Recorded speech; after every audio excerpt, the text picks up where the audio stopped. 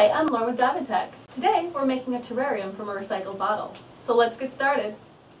You'll need assorted mosses, soil, a clear wine bottle, pebbles, small rocks, miniatures, small twigs, small gardening tools, rubber feet, safety glasses, and Precision 2000. To begin, set the saw up for wet cuts with your diamond blade. To clear the wine bottle, you'll need to loosen the hex nut and move the water nozzle out of the way. Move the blade block up as far as it'll go, and adjust the water nozzle so that it hits the front of the blade. Now you're ready to make your cut. Start with a nice clean bottle. We're using a clear bottle so we can see all the plants inside. I want to cut the bottle in an angle, so we're using the Precision 2000 instead of the G2 bottle cutter.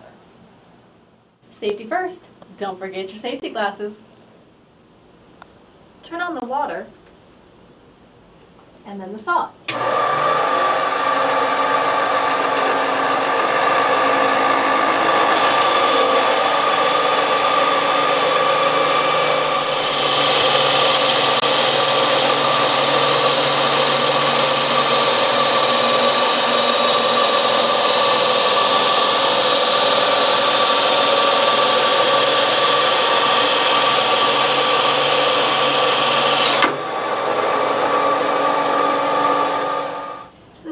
Bandsaw to cut the bottle, the edge is relatively smooth, but I would suggest using a 60 grit sandpaper to take the edge off.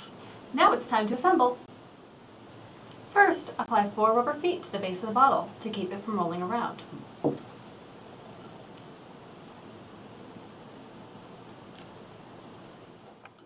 Add your drainage pebbles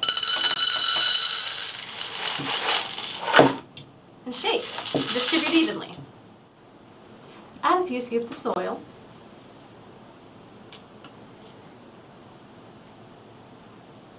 and distribute evenly. Make sure you soak your moss in some water for 30 seconds before adding it to the terrarium. Fill with the rest of the contents until you get your desired look.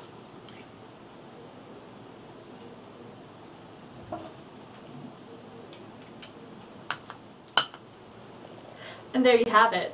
Use your Precision 2000 to make other fun projects and share them with us on Facebook.